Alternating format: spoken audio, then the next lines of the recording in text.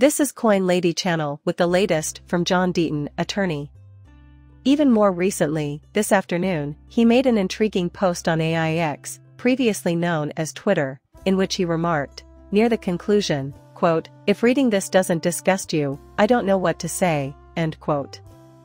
I think by the end of this film, everyone watching will be nodding their heads and saying, "Yep, I certainly hope so." It's possible that some people won't be convinced by what Attorney Deaton has to say here, but I certainly am. Look, he just admitted reality, and that's a large part of what he's trying to say. Indeed, he did. The group, led by Joseph Lubin, had some good sense when they paired up with Jay Clayton's old law firm, Solvay and Cromwell, which had previously represented Clayton when he was SEC chair. That's why he's conceding that it was a good idea, even though it caused some people to exclaim, "Whoa, these are awful. That or this is horrible, sleazy behavior." No need to apologize, it's the truth. But if you take a step back and think about it, John Deaton is just crushing it.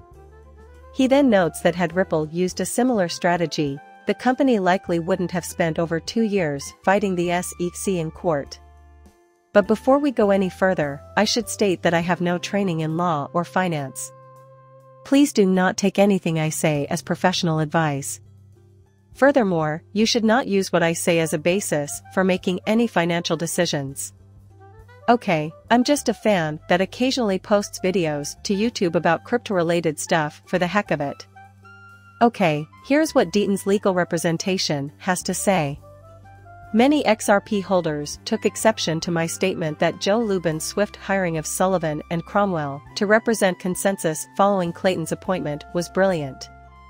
Lubin hired several Sullivan and Cromwell attorneys to work for Consensus, and he even made a Sullivan and Cromwell partner the Deputy General Counsel. I was going to pause anyhow, so feel free to have a seat. And, yes, I do get it. Although I don't agree with their viewpoint, I can see why individuals feel the way they do. You could argue from this vantage point that all of these actions are important. It's dishonest since it relies on insider knowledge and blah blah blah. Okay, but what did that lead to? Oh my, I forgot about the SEC Consensus and sue Joe Lubin? Why wouldn't the founders in theory predict that? So, all we're doing is facing facts.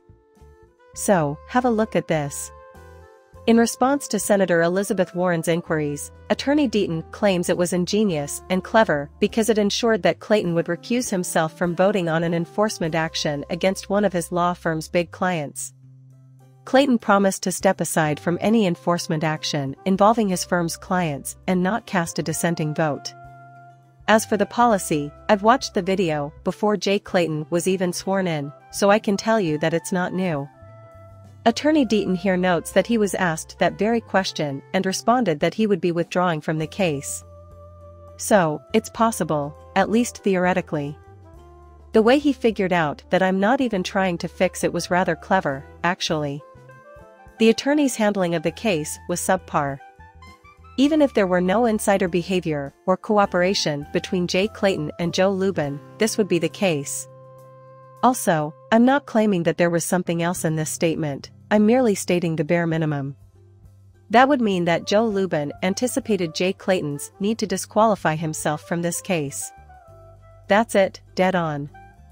There must be some strategic thinking behind this, right? Deaton says, I've read the deposition of Hinman, and at Clayton's suggestion I contacted Lubin. God knows how many times Clayton contacted Hinman to find out how the hundreds of meetings Hinman was having with people who were not clients of Sullivan and Cromwell were going. It was clear that Clayton was helping his law firm represent Lubin and Consensus. Additionally, Clayton asked several times about the Consensus gatherings and similar events. Oh, I see. Visually, it's a disaster because, well, usually if there's smoke, there's fire. I think that's something we can both agree on. Yet nonetheless, Jay Clayton is present. He shows little enthusiasm for the many visit leads and crypto-related topics that have come his way, but when it comes to Sullivan and Cromwell, he definitely wants to double-check in with him. Isn't that a touch out of the ordinary? The lawyer gave up at that point. The fact that Simpson Thacher, the law firm where Hinman worked and where he shared in the firm's profits until his death, is a member of the Enterprise Ethereum Alliance must be a complete and total coincidence, right? Yes, that's to be clear. I'm being sarcastic about the SEC Ethics Office's repeated warnings to Hinman to end his violations of the Criminal Financial Conflict Act. For instance, the fact that Hinman disobeyed the Ethics Office for the third time by giving a speech declaring Bitcoin and ETH non-securities and basing his speech on his own emails, and then meeting his partner from Simpson Debtor's China office to discuss Cannon's IPO, a company that sold Bitcoin and ETH mining equipment, was a complete and utter coincidence. It's been great, by the way. The excessive sarcasm, which I adore, is completely justified in this case. Then Dean adds that Hinman did, in fact, make money off of his law practice. After making that remark, he made over $10 million in law firm profits, money that wasn't part of his retirement package. With retirement benefits factored in, Hinman made $15 million while working at the SEC. He says he had no idea his law company was a member of the Ethereum Alliance, which is completely false. After voting for the enforcement action against Ripple, Clayton promptly accepted a position with One River, which had placed a $1 billion bet on Bitcoin and ETH 22 months earlier in October of 2000. It's probably simply a coincidence. Okay, I agree with you. I get how this appears to others. No one here seems to be seriously contesting that. Is it possible that the only individuals who disagree with this are obscure crypto enthusiasts like Cardano's Charles Hoskinson? Do you seriously doubt that such people exist? Alternatively, Charles Gasparini. These seeming inconsistencies are, however, very real. Those kickbacks that Hinman obviously received are damning evidence that there was more than just the appearance of wrongdoing. You guys have the complete story. It's blatantly evident that this is the case, but it's also fine to acknowledge reality. That's why I said, don't blame John Dean for this, at the outset. This is the way things are. He is merely stating the obvious. In any case, Deaton keeps going. As you can see, Clayton kept his word and didn't vote down an enforcement case involving a client of his law business. Instead, on his way out of the SEC building, he filed an enforcement action against the largest competitor of one of his law firm's clients. Exactly.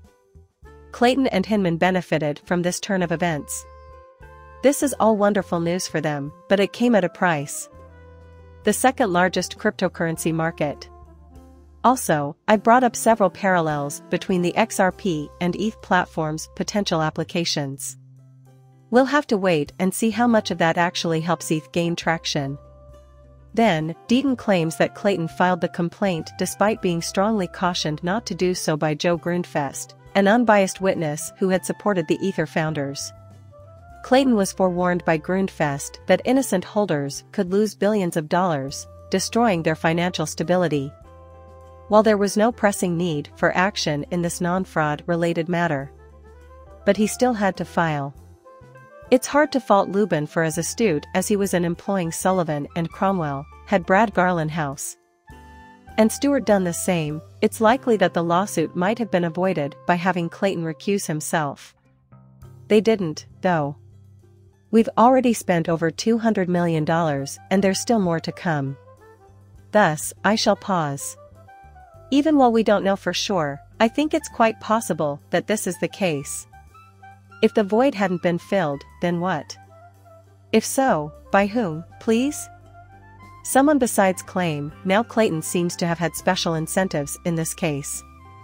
As a result, we can't say for certain how a vote with a different human would have turned out. However, I believe that they were prepared for the lawsuit because it was filed so many years later. The only way Clayton could be sure it would happen is if this were his last chance to get the project completed and out the door. That's why we wanted it so much. But if you had someone else who didn't have that motive, well, if they're already just they're not in a biased position already that because we've been proven to be on the right side of history, even that would have made it way less likely that there would have been a lawsuit. And this has affected each and every one of us. Since XRP did trend higher in 2021, I believe it would have set a new record high during the crypto bull run if this had not happened. Among the top 10 cryptocurrencies, it was the only one that didn't reach a new all-time high.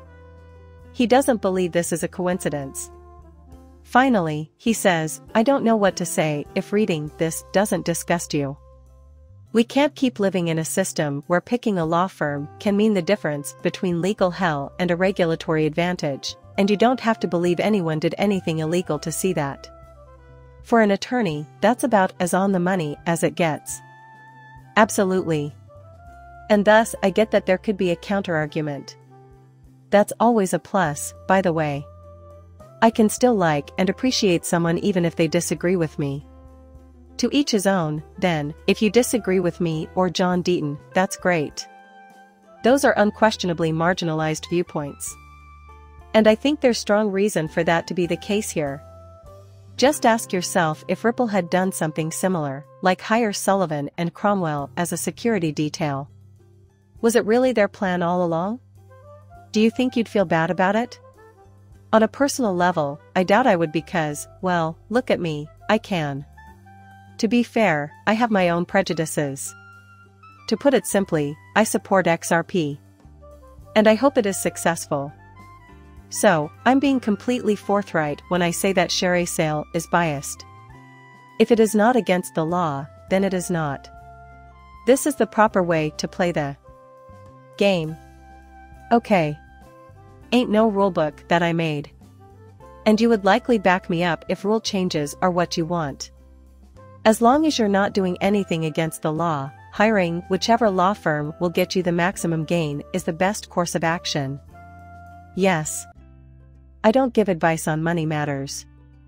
Nothing I say should influence your buying or selling decisions. Please like and subscribe my channel. See you later, bye.